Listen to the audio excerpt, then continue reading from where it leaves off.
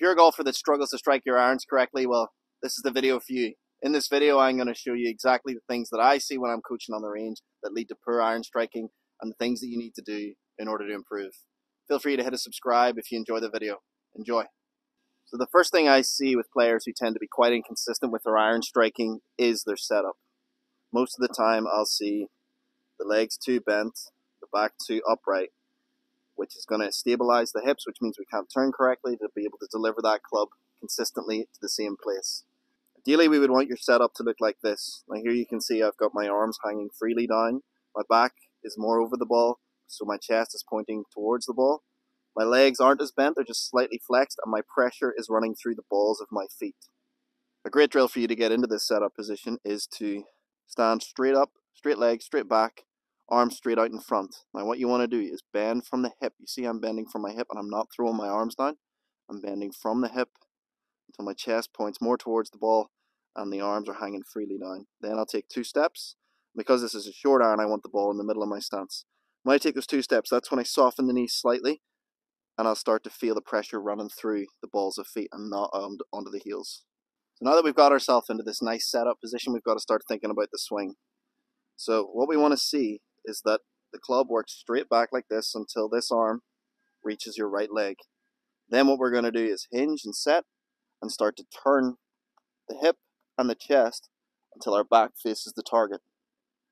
From this angle, you'll see that when I make that takeaway, I'm almost working that club straight back until it reaches my right leg, and then from there, the hinge, I'm almost trying to feel like it's going straight up, and then I'll start to turn both the hip and the chest until I get into this position here. So I've got quite a wide position. I've created a really good stretch, which is going to enable me to start the downswing with the correct sequence and get the downward strike I'm looking for. A great drill you can do to be able to get this feeling of how the hands and arms should work into the backswing is to grab an alignment stick like this and just have it pointing up the stick like that. Now it's not comfortable on the hands, but that's okay. We're not going to hit any shots with it. It's just to build a feeling. So if you're in the correct posture, this alignment stick should sit on your left hip.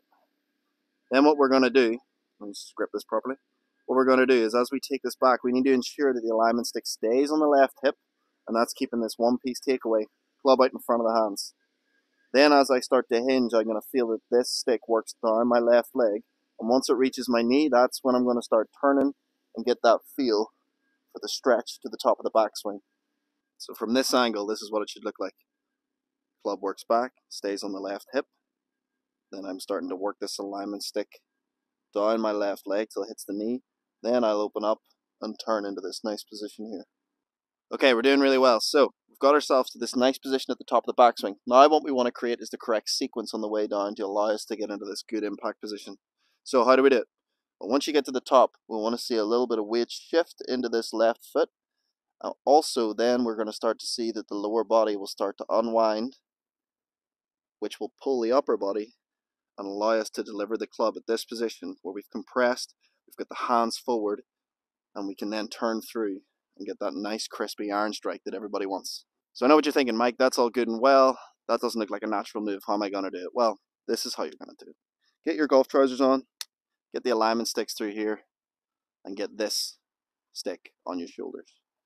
So what we're going to do is we're going to take it to that nice stretch at the top of the backswing. Now this is even a good drill for getting that backswing feel, because I've created this angle here, which means I've got a good stretch. Okay, so from there we want to see that the white stick, so we're going to first of all pressure into the left foot, then the white stick is going to start unwinding until I can get it as close to square to the ball as possible, and then I'm going to fire.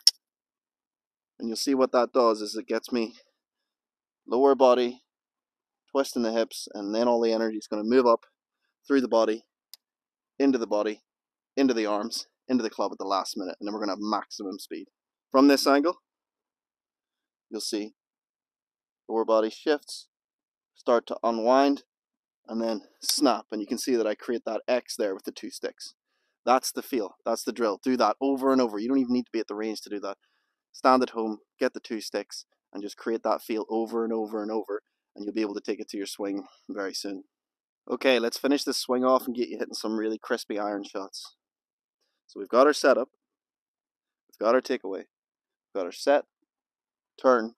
Now we're working that separation, which will allow us to get here to impact. And from here, we're then going to start extending up and getting into this nice tall finish position with balance.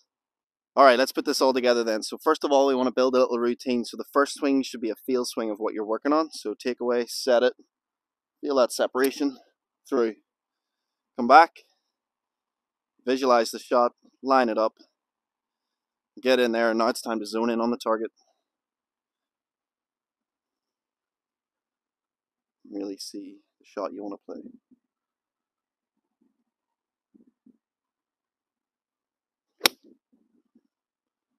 It'll be good.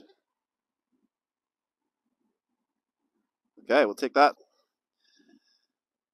Thanks for watching, guys. I really hope this helps your iron striking. Let me know in the comments how you get on, and feel free to hit a wee subscribe, and we'll see you next time. Thank you.